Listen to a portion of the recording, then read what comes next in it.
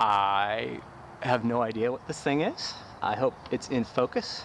It's apparently powered by solar panels, fitted with cameras and flying 11 miles up.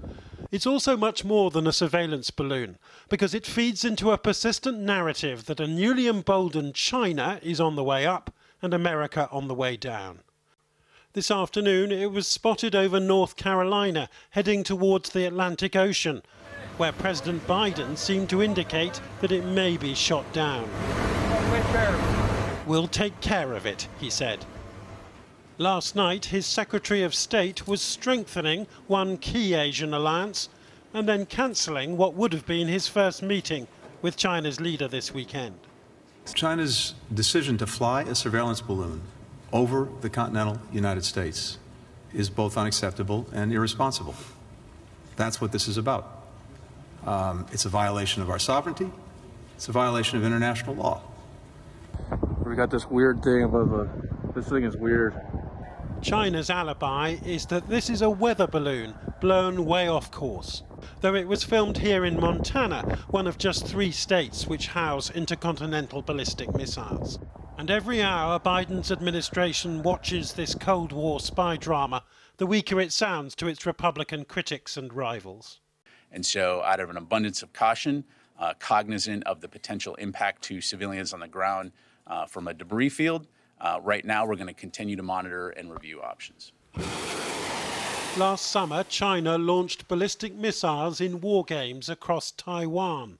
And a US general this week predicted in a leaked memo that the US and China would be at war over the island in 2 years' time. That may be wildly pessimistic, with the Chinese all too aware of Russia's quagmire in Ukraine. But Washington is preparing to counter a Chinese invasion. This was Defense Secretary Lloyd Austin in the Philippines this week, where the Americans have been given the use of up to 9 military bases. Japan's Prime Minister Fumio Kishida was in Washington last month. The Japanese are buying hundreds of American cruise missiles. Mr. Kishida was furious when Chinese missiles landed near Japan last year for the first time. And Japan's pacifist foreign policy, born of the Second World War, is fast becoming a thing of the past. It was almost 2 years into Joe Biden's presidency that he met President Xi of China, and Beijing is still emerging from its COVID-induced isolation, perhaps in the nick of time, because the diplomatic storm over this surveillance balloon may only be the herald of a far bigger crisis to come. Well, with me now is Lord Ricketts, a senior British diplomat who served as the UK's National Security Advisor.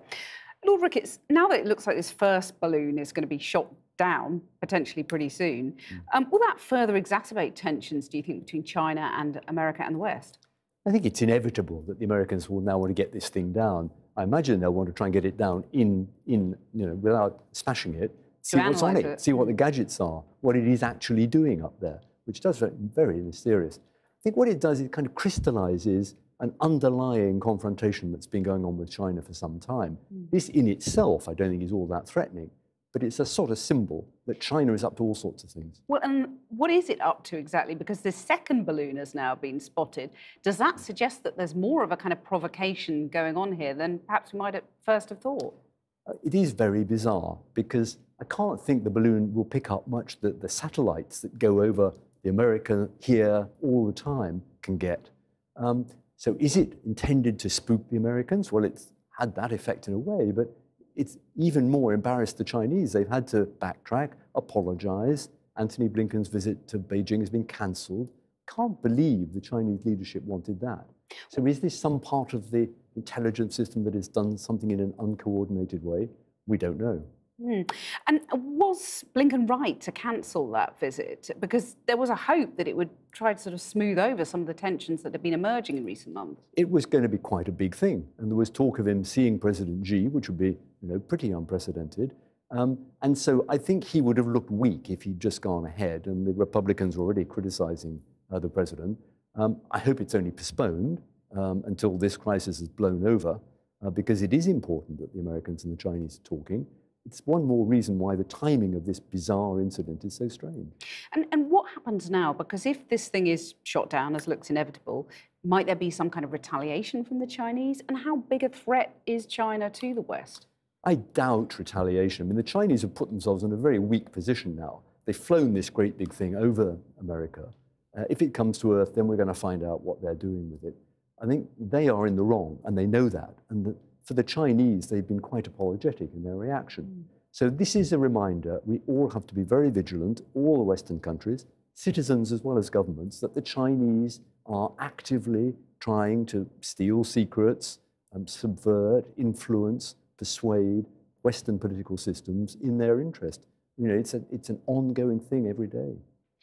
I'll come back to the UK response in just a second, but a US general predicted last month that the US could be at war with China in 2 years. Is that overly alarmist, or is that a real, genuine threat? I think it's alarmist. I mean, generals are paid to plan for everything, including wars, and of course, the American military will have plans. I suppose he's referring to Taiwan. I mean, the flashpoint would be some kind of Chinese action against Taiwan, whether a war or economic blockade or something. And the president has already said that, you know, if there is a Chinese attack on Taiwan, then America will defend Taiwan. So that's the flashpoint. I don't personally think they're going to be at war in 2 years, but the confrontation is growing. Right. So what about the UK response then? Because Rishi Sunak has slightly tempered, you know, our attitude to a Chinese threat, but it's still, some of his party would like him to be more robust. Would that be the right thing? Well, the intelligence heads have been telling us for some time that China is the long-term threat. One of them said rather well recently, Russia is the weather, but China is the climate. It's the long-term confrontation. On the other hand, we need to be vigilant, but we also need to be talking to them about issues like climate change, public health, and so on. And we do need to work with them commercially. Because so particularly post-Brexit. We must be very, very vigilant on anything to do with security. Post-Brexit, we need the biggest market in the world for British firms to work with.